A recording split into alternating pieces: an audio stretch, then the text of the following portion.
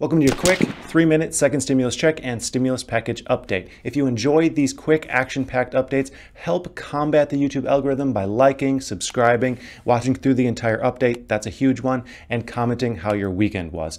My weekend was pretty great because we finally passed 100,000 subscribers. It took exactly 600 days of consistent posting since my first video to pass that milestone.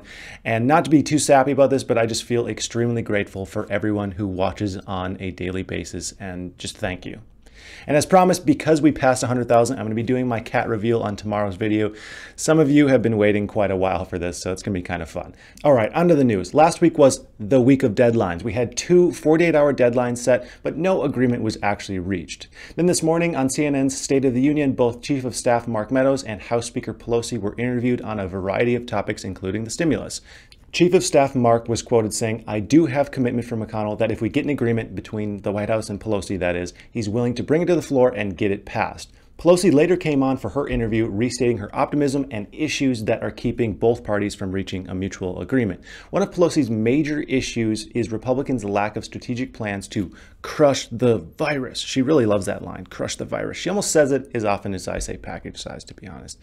Playing to her argument, unfortunately, at least 5 close aides to the Vice President Mike Pence have recently tested positive for coronavirus.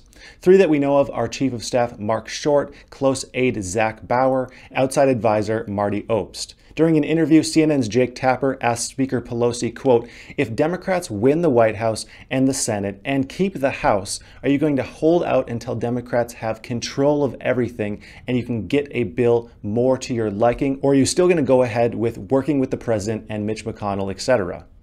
Nancy answers the latter and brings up a good point as to why both sides are still negotiating in the first place. She said, quote, "I thought the president did too, and that was part of the leverage that each side had. We both wanted an agreement." Tapper asked the House Speaker, what is the drop-dead deadline for when a deal can't happen before Election Day? Unfortunately, Nancy didn't give a clear answer here. Once again, reiterated the issues between healthcare and education between the two, never giving us an answer to what is that exact deadline. But I can tell you, it's coming up very quickly.